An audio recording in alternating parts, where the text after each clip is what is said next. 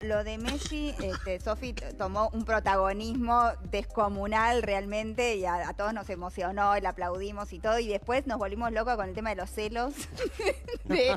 No sabíamos si era Antonella, así que ¿qué fue lo que pasó ahí? Porque al final, en la última vez que entró al vestuario, dijeron que Messi se había levantado porque Antonella estaba celosa, entonces no quería hacer la nota. ¿Es verdad?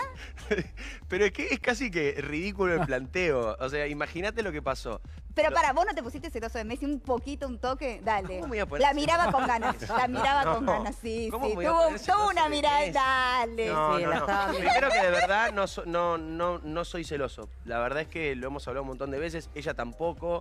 Son laburos que es difícil, viste, salir con alguien que está expuesto en los medios o con una persona como ella que está... Sos seguro también. Sí, y ella también, ¿eh? O sea, no se dan celos. No, aparte no fue una situación para dar celos, era como que él la miró emocionado, le emocionó lo que ella le dijo. Pero después toda la gente empezó a hablar y viste, uno se empieza a hacer la cabeza. Mirá, después por lo que los demás hablan. En un año y medio nunca pasó que yo le haya dicho a ella algo vinculado a celos, ni ella a mí. Cosa que me parece que está bueno, sano, me parece que es una cosa linda. Perdón, estoy tentado en preguntarte si son pareja abierta. No. No.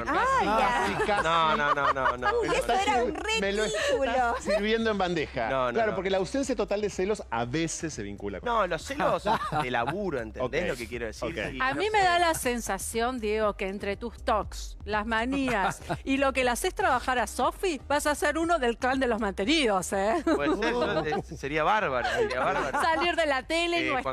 Cuando cotizamos las historias, ella cobra más que yo, así que no tengo ningún drama. Ahora, ¿seguís cocinando? Sí, me gusta cocinar, o sea que cocino yo. Es un hombre deconstruido, no tiene pareja abierta, pues es un hombre deconstruido. Cocina, es un montón. Sí. Y además quiere ser mantenido, Mariana, o sea, claro. Mega deconstruido, muy bien. El otro día, ella estaba yendo a un entrenamiento de fútbol y yo estaba yendo a practicar una coreografía. Me muero. Y me mandó, qué pareja deconstruida. Pero para responderlo de Messi, porque no lo pude responder. Pegó un vínculo con Messi muy bueno, muy lindo ella.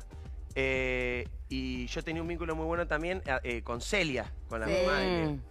Y no, lo que pasó ese día en la Bombonera fue el malentendido con el Coco Basile, que también después los dos hablaron en ese mismo momento. Pasa mucho esto y lo sabemos bien acá. Ella en el momento lo solucionó, fue un malentendido. Al Coco no le avisaron que iba a entrar una periodista. Ella lo manejó perfecto. Hizo lo que tenía que hacer. Se arreglaron. Después se armó toda una bola. Como justo en ese momento Leo se para y se corre a otro lado, empezaron, no, Messi le esquivó. Claro. Lo que nadie cuenta es que 20 minutos después, Leo le dio una nota. Ah, que nunca salió la nota. Salió en el entretiempo de la despedida de Román. Pero claro, como después cuando cuentan la historia, esa parte... Sí, esa es la parte amarillista que nadie se entera que le hizo la nota. Entonces, eso, ¿no? Fíjate, no le hizo la nota, explican por qué no le hizo una nota que sí le hizo.